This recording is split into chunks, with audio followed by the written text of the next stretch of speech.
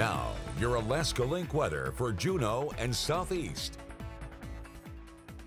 Good evening and happy Monday. Rolling out of last week and into this week, spring has definitely felt like it has sprung as we have kept temperatures more than 5 to up to 15 degrees above normal, at least hitting those upper 50s, if not climbing into those 60s. Now, what we're going to continue to watch for is more of this pleasant weather tonight, staying seasonable, just around 38 for a low in the Juneau area. Underneath some mostly cloudy skies, as we're going to battle the clouds through this week as there is a weak disturbance just to our south, even the more southeast, that is going to keep some showers in place for the southern panhandle and then some cloud cover entrenched across the portions of the panhandle. There seems to be, though, this high pressure system, especially areas like Yakutat, will break into some sunshine as there's a high towards areas of the Prince William Sound. And a high pressure system typically means tranquil weather, clear skies, drier air conditions. And that's going to try to be a bit more dominant through the middle of the week. So there is some potential to bump temperatures back up, even some more of those 60s possible, with some sunshine before some rain does return towards the end of the week.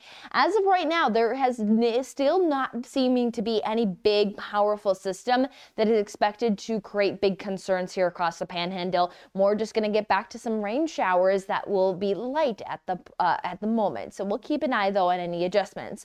Here for our Tuesday, high tide will occur at nearly 1:30 in the morning, and then again 2 o'clock on the dot into the afternoon.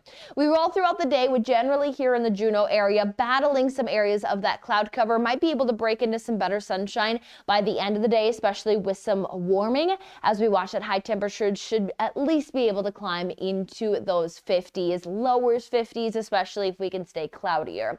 Now, there is that low pressure system that is to our south that is going to be spinning its way just past the southern panhandle, and that's going to lift in some rain showers there up through potentially Petersburg. But we see that low by Wednesday morning is going to be working its way off towards the east, and then it's going to hold into portions there, Canada, which might keep some portions here of our southern panhandle within that moisture field. However, we're not seeing too much when it comes down to precipitation being a wintry accumulation, but there still is, again, some of that light numbers accumulating anywhere from 1/10 of an inch to potentially 1/2 an inch for our southern panhandle, and again, just reaching Petersburg, but not too much as the farther north that you move. So light accumulation, really just kind of some hit or miss disturbances under some of those gray clouds.